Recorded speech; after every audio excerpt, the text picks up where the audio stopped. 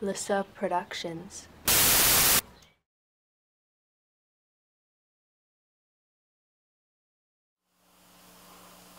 Welcome to experimental physics. Your first experiment will be a measurement of the hydrogen spectrum, and the objective of this experiment is to help you gain some insight into the structure of atoms by measuring and analyzing the spectrum of hydrogen, the simplest atom in the periodic table. The apparatus is also fairly simple. We'll be using a diffraction grating spectrometer. And I've sketched a schematic diagram of the apparatus here. We'll show you the details of the instrument itself in just a few minutes.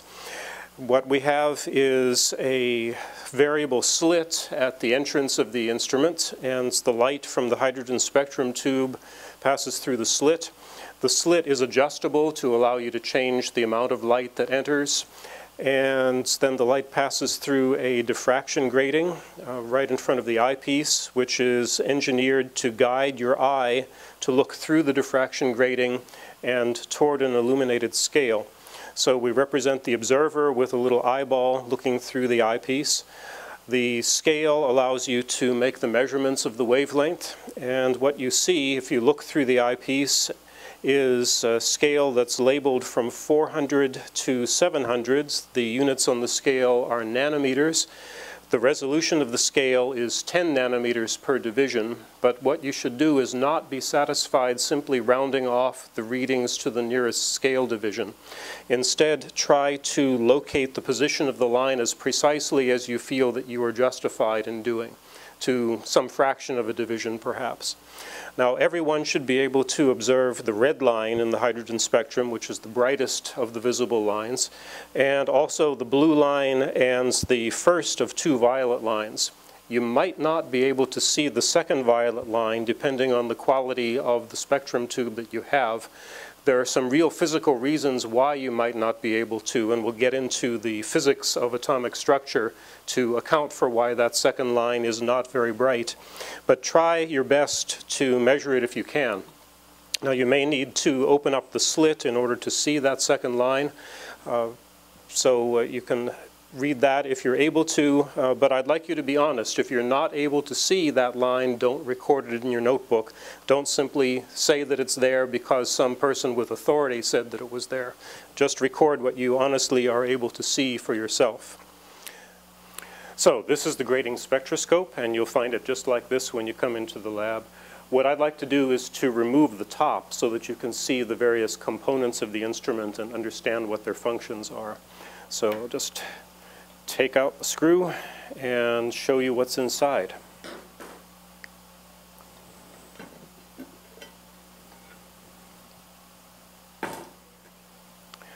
The slit where the light comes into the instrument is at the front end right here. And if you recall the schematic diagram that we drew on the board, I indicated this as a variable slit. It's actually not. The variable part is right here inside the instrument.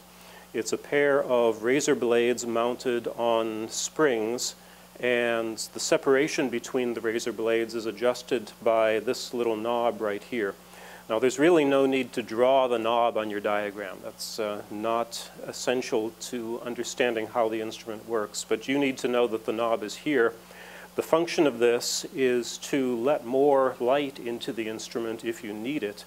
But there's a trade-off. If you open the slit, that reduces the resolution of the instrument. It makes the lines of the spectrum wider, and thus that reduces your ability to locate the position of the line. So be aware of the trade-off between the precision of the measurement and the width of this slit. More width is more light, of course, makes it easier to see, but narrower width makes the measurements more precise. So adjust the width of the slit with this knob if you need to let more light in order to see, especially the violet line, the fourth violet line. Now, the light travels from the slit through the diffraction grating. So this is the part of the instrument that resolves the spectrum into its component wavelengths. And the observer looks through the eyepiece right here, guided towards this illuminated scale. Now, another piece of the apparatus that you don't need to draw on your diagram is this little button switch which turns on the light bulbs that illuminate the scale. Again, don't bother drawing this on your diagram, but you need to know that it's there in order to make the measurements. So you press the button when you're ready to make the measurements and record as precisely as you can where the line falls on the scale and indicates the precision of the measurement. All right, so you'll find the apparatus like this when you come into the laboratory. The important details are to have the center of the spectrum tube positioned roughly at the same level as the slit on the spectroscope. And you turn on the spectrum with the switch on the side, and you'll have to look through the eyepiece of the instrument and position the base. Just move the spectroscope back and forth in front of the spectrum tube until you maximize the brightness of the spectrum. So looking through the eyepiece toward the illuminated scale, just watch the lines until they are as bright as you can get them, and press the button to make the measurement of the line. One important detail about the spectrum lamps is that they don't like to be left on too long, or the hydrogen light starts to get a little bit dim.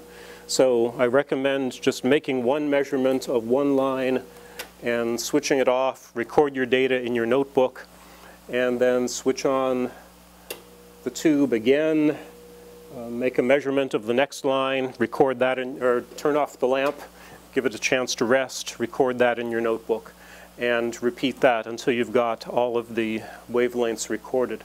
And once again, if you're having a hard time seeing that fourth violet line in the spectrum, which is rather dim for real physical reasons that we will get into in class, use the knob to change the width of the slit, let in a little more light, and then record the position. And that's it. So just to summarize, you make measurements of the 3 or 4 visible lines in the hydrogen spectrum, record them as precisely as you are able to do with some estimate of the uncertainty in the reading.